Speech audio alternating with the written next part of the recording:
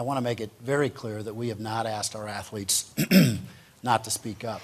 What we are doing is trying to make sure that the athletes are aware of the law and aware of the possible consequences, because our job first and foremost is to make sure that they're safe while they're in Russia, and so the more information that we can give them, the closer we can come to that objective.